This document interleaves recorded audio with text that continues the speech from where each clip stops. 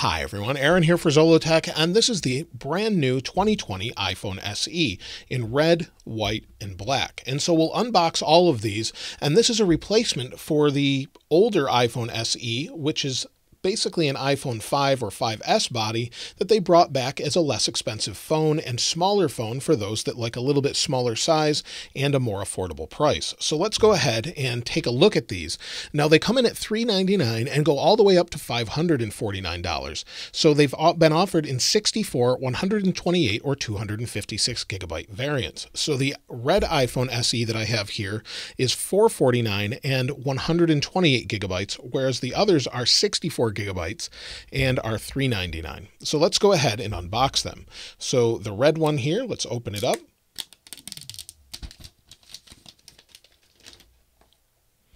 We'll take off the wrappers on each one first.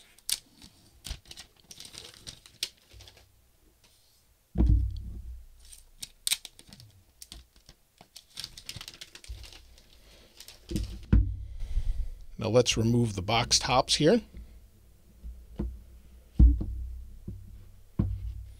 And see if there's any differences. I don't suspect there will be. Now immediately on the black one, you can see some words popping out here in the top paper. And inside we have a welcome to iPhone, giving a little overview. And then we have a SIM card removal tool, as well as our Apple stickers that you would expect. Also, you've got a little warranty card in there. Now the exact same thing is in the middle, so we'll set that aside. Now in the product red variant, we have a little pamphlet here at the top that says product red.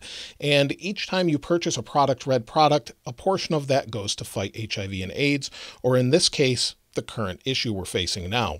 We've also got the exact same thing with our SIM ejector tool and our stickers. So let's set all of this aside and take a look at the phones. Now, if we pick up the phone, take this out, we'll set all of these aside for now. You'll see the exact same thing comes in each one of them. You don't have any differences here, but you do have your adapter for the wall here. It's just your 5-watt adapter. Now you could use a faster charger with it, but this is what's included. And then you've also got some ear pods, and these are the lightning adapter ear pods. So you've got this. You can of course use wireless headphones with them as well. And then inside you've got your USB to lightning adapter. So you've got all of these included, and that's exactly what we expect with any iPhone we purchase now. Now each one of these is identical other than color. So let's take off the wrapper and then take a closer look at the overall design and specs.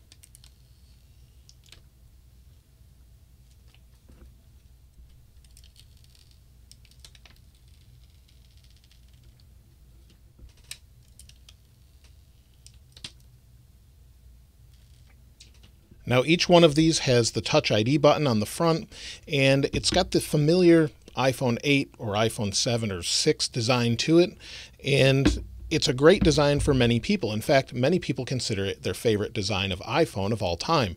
I personally like the little more squared off edges of the iPhone SE or 5, 5S, 4, that era, and maybe we'll see that with iPhone 12, but the SE looks like this.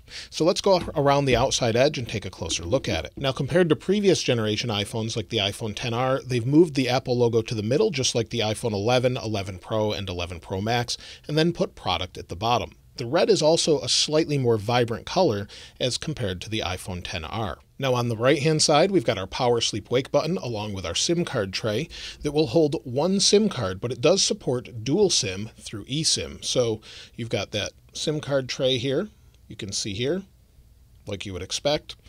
Then on the bottom, we have our speakers along with our lightning port. Now we do not have a headphone jack on this, and you wouldn't expect that. The iPhone 8 didn't have that either. On the left-hand side, we have our volume buttons and our silent switch, and it's just like any of the others you've seen. And then of course on the back, we have our camera, microphone, and then LED flash. So it's exactly what you would expect, but it is glass front and back. Now let's talk about the specs for a moment. Now internally, this has the A13 Bionic chip, the same as the iPhone 11, 11 Pro, and 11 Pro Max, but it also has 3 gigabytes of RAM, so it's down a little bit from the Pro, but given the smaller size of the display, it should be just fine. On the front, we have a 4.7-inch 1334 by 750 at 326 pixels per inch display. And yes, that's closer to 720p, but this display with 326 pixels per inch should be fine for most things. It also supports True Tone and has wide color P3, as well as haptic touch, and it goes up to a brightness of 625 nits, so it should be plenty bright for most people. Now internally, it has an 1821 milliamp hour battery, which early reviews are saying it gives 4 to 5 hours of screen on time, which is pretty good for a phone of this size.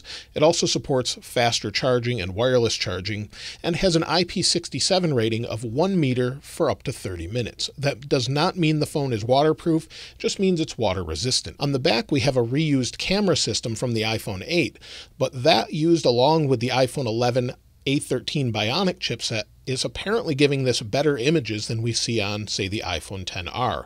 It should be better. It also supports portrait mode, has digital zoom up to 5x, can record in 4K 60, and the lens cover should be sapphire according to Apple. Now on the front, we have a 7-megapixel f2.2 lens that records in 1080p 30. We'll take a closer look at that a little bit later. And then internally, we have Wi-Fi A, B, GN, AC, and AX, or also known as Wi-Fi 6, and it supports Bluetooth 5.0. Now let's go ahead and turn on all the phones. And we'll wait for them to boot up, and we'll get them set up. So we'll press Home to open. I'll select my language here. We'll select the region. And then we can bring a phone next to it to set it up more quickly. Now I have other videos to show you exactly how to do that, but it's a pretty simple process. Let me bring my phone in here. It connects to them, and I'm not sure which one it's going to go first. It's going to go for the middle one first. And all you do is use the camera, scan this little sort of QR type code, and then it syncs all of the information over and moves your account. Now it wants me to put in the passcode from the previous phone, so I'll do that from the iPhone 11 Pro Max. And it says setting up phone, so we'll wait for this to finish here. Now I'll set up Touch ID on the white iPhone SE, and then I'll do it on all the others. So we'll go ahead and set it up here. And these are by far the best fingerprint sensors that I've used. There's few that are just as good and just as quick that I've used. We adjust our grip, move our thumb around a little bit more, and we're good to go.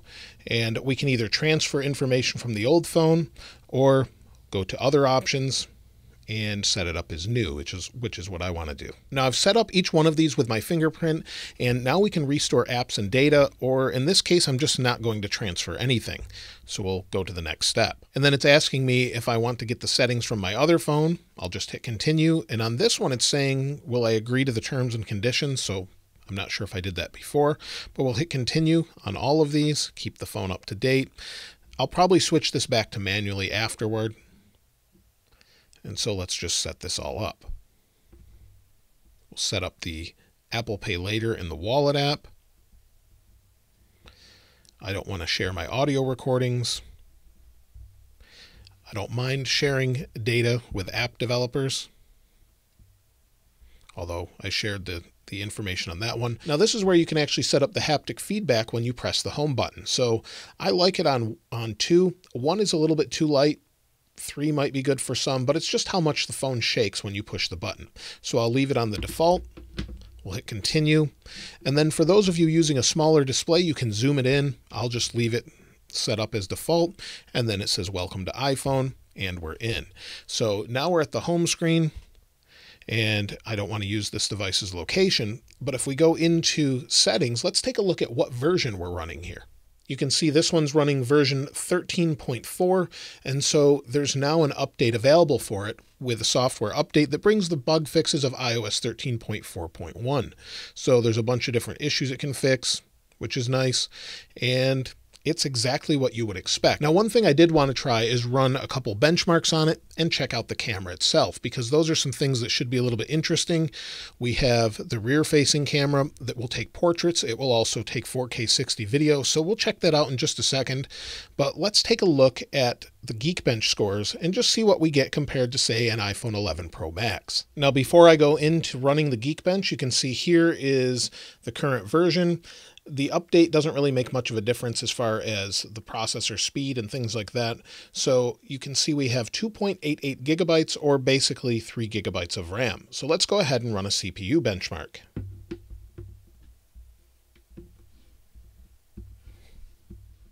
Now the benchmark's just completed, and it's interesting to see the huge variance between all three of them. So we'll go with the highest since these are probably busy doing something in the background. But with the white iPhone SE, it scored 1,326 for single core, 3,029 for multi-core. So comparing that to the iPhone 11 Pro Max, let me slide these over here. You'll see we've got similar scores as far as the single core and a little bit higher with the multi-core score.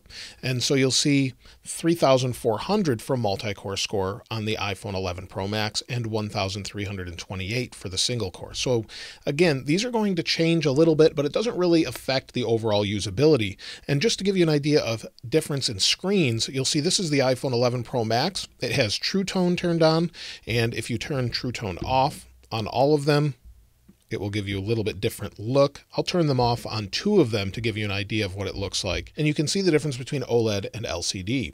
Now you're not going to see much of a difference with overall usability. So we'll go home here on this one. And we'll go home on the 11 Pro Max. And the actual pixels are going to be very difficult to see. It should look pretty good in general. I wouldn't expect much of an issue there.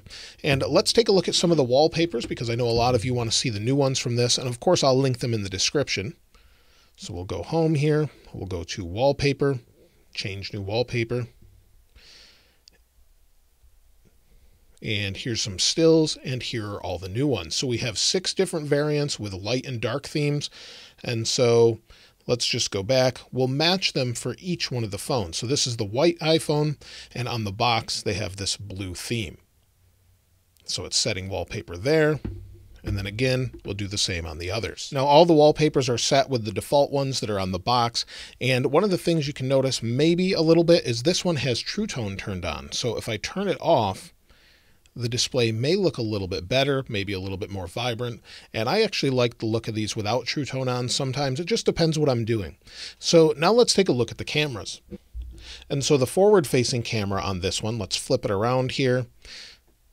We'll hit continue, and you'll see the forward-facing camera looks pretty good. Let me go ahead and flip it over to video, and you'll see it says HD 30 in the upper right. So HD 30, we can't change it here, but I think we can change it on the back end of the camera. So now I'm recording with the iPhone SE, and so you can hear my voice through the microphones in the iPhone SE, and in general, the image looks okay. But the forward-facing camera is not as high quality as the rear-facing camera. So if we go back in here, flip it around, we have the photo and portrait modes, but we also have HD 30 in the upper right. We can tap on this and change it to 4K 60. And so let me go take a little bit of video and photo samples, and let's see what this actually looks like.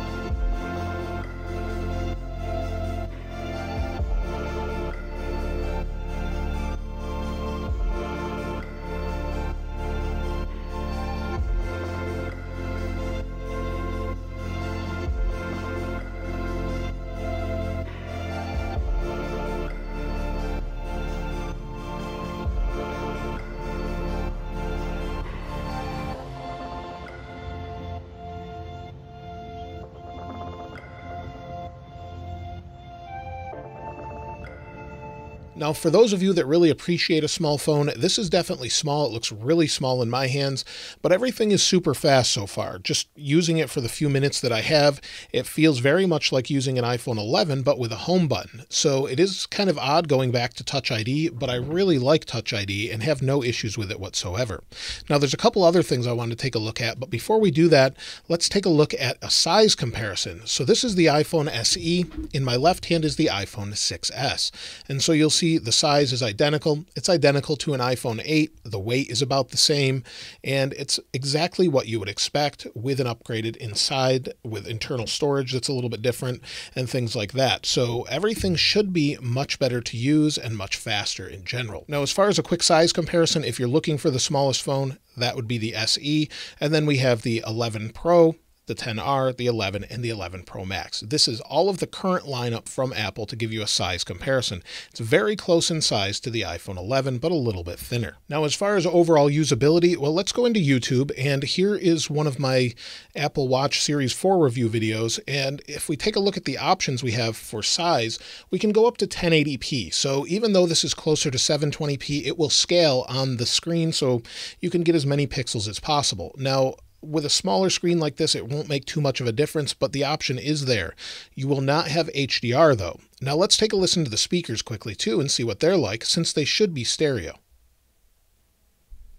Hit play and wait for it to play here. Turn it all the way up.